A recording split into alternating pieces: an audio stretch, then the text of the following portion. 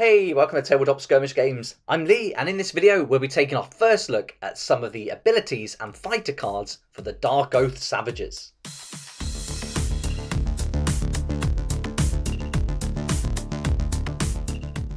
It's been a great week of information for Warcry Red Harvest, and as we approach the pre-order day, which is this Saturday, we're getting another article, and this time it's going to give us some sneak peeks and our first look at some of the fighter cards and abilities for the Darkoath Savages.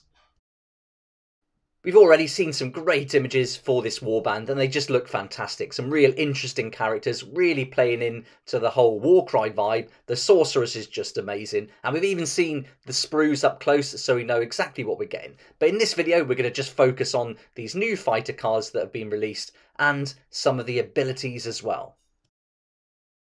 Let's get started with our leader for the Darkoath Savages, which is the Slaughterborn. And this guy's a great sculpt, a really good model. I believe there's going to be some alternate ways you can have his left arm so he doesn't have to be holding those heads. But we really need to examine those sprues a little bit more just to confirm that. But he looks great. And as someone pointed out in one of the comments, he seems to be wearing different things from different warbands. So that belt buckle looks like something from the Scions of the Flame, and then all the different adornments all over him could well be from those warbands too. So really nice touch if they've done that. And yeah, I think that's a really great idea. But here's his card, and he's going to come in at 170 points. So it's not a huge amount of points for a leader. He's only got the one rune mark, that's the leader rune mark. But of course he does have the faction rune mark as well. So he's going to get his faction abilities and the leader abilities.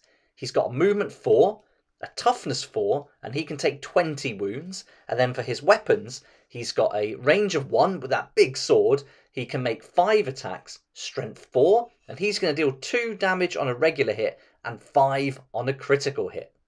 So movement 4, we were definitely expecting that. Toughness, I might have expected a 5, but then he hasn't got any real armour and he hasn't got a shield. So I think 4 is fair enough to represent what we can see from the model. Being able to take 20 wounds, that's really nice. But it's those 5 attacks I think are really good. Strength 4 is okay, so we can make 5 attacks, strength 4, and then we're going to deal quite a bit of damage. Just 2 on a regular hit and 5 on a critical hit. So, you know, 2 crits, rolling those 5s, you're going to be able to take out a lot of the weaker, lower point fighters. And then if you can get lucky and get a few hits out of those 5 rolls, or even make 2 attacks in your 1 activation, you've certainly got a chance of doing some serious damage to some of the tougher, bigger fighters as well.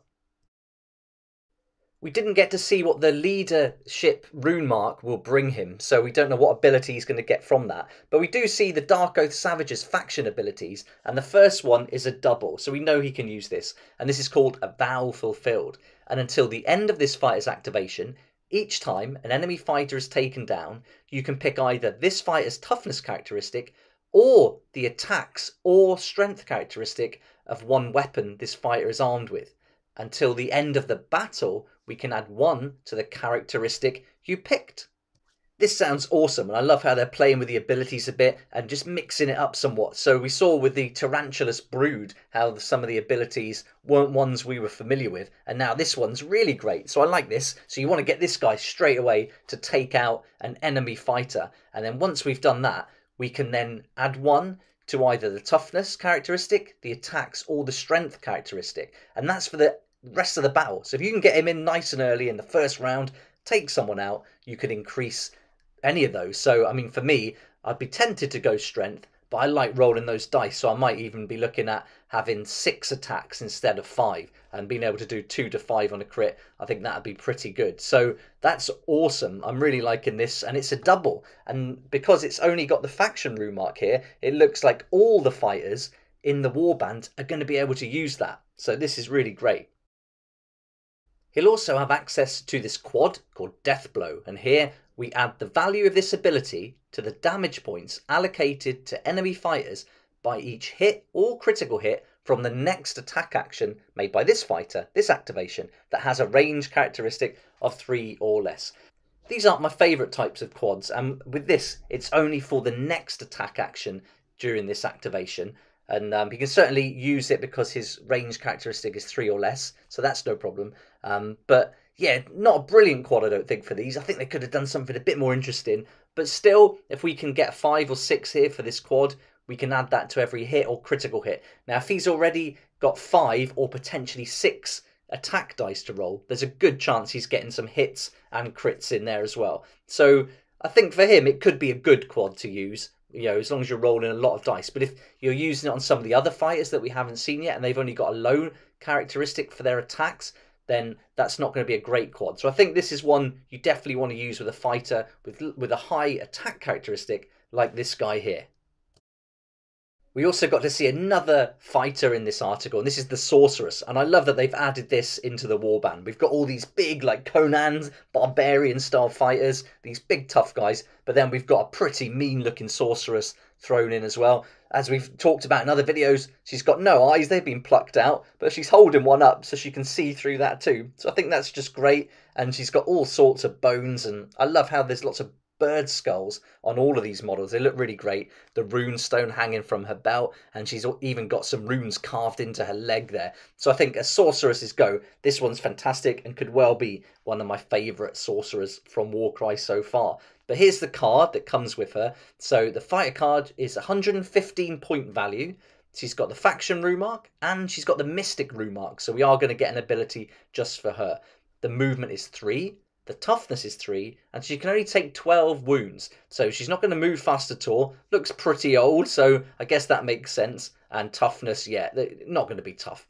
But it's the weapons now, so let's have a look at those. So this is typical of most mystics. We've got this kind of magical ranged weapon, which is a minimum of 3 inches and a maximum of 7. We can make 2 attacks, strength 3, and we're going to deal 3 on a regular hit, 6 on a crit. So this is pretty standard for these mystic figures, these sorcerers. And then we've got up close. If we get close enough, we've got a weapon range of 1 with the dagger. We can make 3 attacks, strength 3, dealing 1 to 3 on a crit. So you're not going to do a huge amount of damage here, and really it's the abilities that I think bring these kind of mystics to life. So let's check that out now. And the mystic ability here is a double called Visions of Glory, and for this we roll a number of dice equal to the value of this ability. For each 5 to 6, you gain 1 additional wild dice that can be used from the start of the next battle round. Again, this is really nice. They're playing around with it. I don't recall this from any other factions, actually. So this is really good. For every 5 or 6, you're going to get an additional wild dice. And you can use it from the start of the next battle round. And I guess then you can use it for any of the battle rounds going forward after that. So this is pretty good. I mean, you're going to want a 5 or 6 value for your ability. And then you roll 5 or 6 dice, and for every 5 to 6 you're going to gain that additional wild dice. So that's pretty nice. So she's really going to bulk up those others, and if we can get those extra wild dice in, we can really get lots of doubles going on. I imagine there's real potential for that, and then with that double ability we've already seen, you can really get those others going in the warband in the second round, and then really get them pushing forward in the first round, weakening the enemy, get them to take out the enemy early on, and then they could make use of a double to increase their stats for the rest of the game. So yeah, I really like this. She's going to play that supportive role, keep her out of harm's way, let her use that double every round potentially, and get those wild dice up. I think this is going to be pretty fun. And then if you wanted to, she's also going to have that double vow fulfilled and quad death blow as well. So probably wouldn't be too bad an idea if she could use Val Fulfill, but the chance of her taking one out, an enemy fighter, pretty slim unless you let the other fighters weaken them. Let her come in and do the finishing blow and then use Val Fulfill to get those attacks up. So that'd be nice. If she can make 3 attacks at range 3 to 7, that'd be a lot better.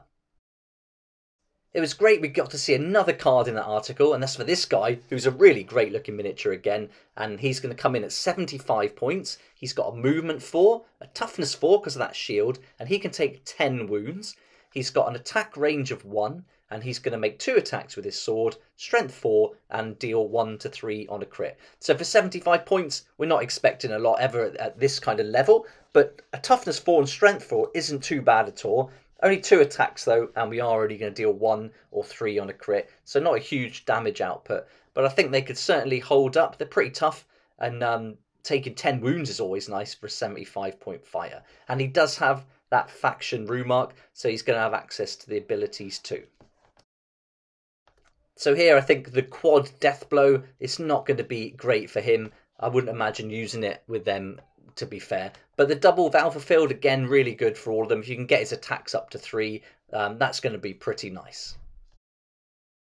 Then we also saw this fighter called the Proven, and they're really pairing them up with this quad in the article. So it'd be interesting to see how many attacks they can make. The strength's got to be high. I've got to be thinking 5 for strength, perhaps, with this double-handed axe. I mean, that's a beast of an axe. And so if we can use that quad with it, then I think that's going to be pretty awesome. And that's pretty much all the fighters now and all the abilities we got to see in today's article. I'm looking forward to seeing what that leader ability is and seeing how that'll affect the leader and what he does and the kind of narrative of the warband. So can't wait for that. But really happy from what we've seen here. The Sorceress, who's called a God Speaker, is really great. And yeah, I like that mystic ability and how we can get some extra wild dice. I love how they've played around with that. And so that's really great. And also for our other fighters, I'm really liking that double. I think we can really do something with that. So overall, really impressed. And I'm liking what I've seen with this warband. But what do you think about what we've seen for the Darkoath Savages? Are you happy with the direction they're going in? Have you got a favourite ability? And do you prefer them or the Tarantulas Brood? Let me know in the comments. It'd be great to hear what you think. If you'd like to see the fighter cards and abilities we've got for the Tarantulas Brood so far, then that video's up on the channel already, so you can check that out. There's also a video you can see where I've gone into the contents of the Red Harvest box, really looking at the sprues and the contents page of the book, so we know exactly what to expect. And I recently did a video looking at all the prices and just seeing if the Red Harvest set is good value for money. So there we go, can't wait for this. The box set's going to be available to pre-order this Saturday, and I wonder if we're going to get any more articles tomorrow before the release. Also, I wonder if we're going to get any thing to entice us to buy it from Games Workshop, as we saw with the Octarius set and Dominion, where there was some tokens and those metal gauges for Octarius. So wait and see. I've got mine ordered with my local store, so hopefully there'll be some goodies to pick up along with that, as that's a really good place to get it, because you do get some cool stuff. With Octarius, we got those dog tags and card protectors, and Dominion got some really nice stuff too. So we'll wait and see. But for now, thanks so much for watching. Please like if you like it, subscribe for more videos like this, and don't forget to hit the notification bell to join me next time on Tabletop Skirmish Games. If you like this kind of content and would like to support the channel, then please check out my Patreon page, and thanks to everyone who's joined so far. It's really awesome. We hang out on Discord, talk about the hobby, share ideas and help each other out, and you'll get some perks there that you're not going to find anywhere else. So I'll put a link in the description, and it'd be great to see you there.